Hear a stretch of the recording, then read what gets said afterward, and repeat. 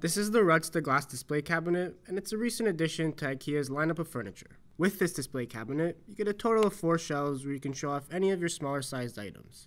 The 2 glass shelves have a width of about 15 inches and a depth of about 13 inches. Each glass shelf is balanced on 4 supports, and as for the other 2 shelves, they vary slightly in regards to the width and depth. Height-wise, each shelf is about 13 inches. This cabinet could be a good purchase if you have a collection of small items like decorative bottles of alcohol, any type of small figurines, or whatever you collect and want to display. You can even use this glass cabinet to store towels for your washroom. There's honestly so many ways you can utilize this display cabinet in your home. As for heavier items, they won't work too well with this cabinet as the max load of each shelf is 11 pounds or 5 kilograms. With this Ikea cabinet, I would also like to add that you can hang up any pictures that have significant meaning to you. It can be done by just using a simple magnet as the back of the cabinet is made out of steel.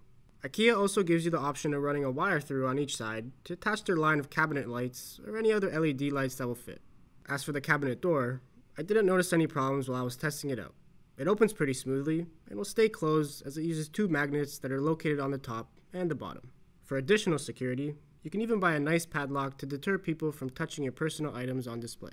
One issue that caught my attention, and that could bother some people, is that the steel parts of the cabinet door show handprints pretty easily. Whenever you touch the polyester powder coating with slightly clammy or oily hands, fingerprints show up.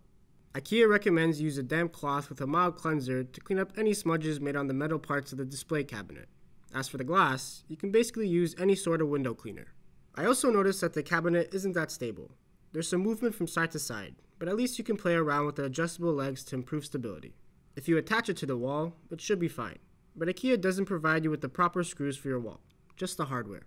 It took me less than 40 minutes to complete the whole build, and if you're transporting the package yourself, the dimensions of the package are 62.5 inches in length, 17.5 inches in width, and 4 inches in height.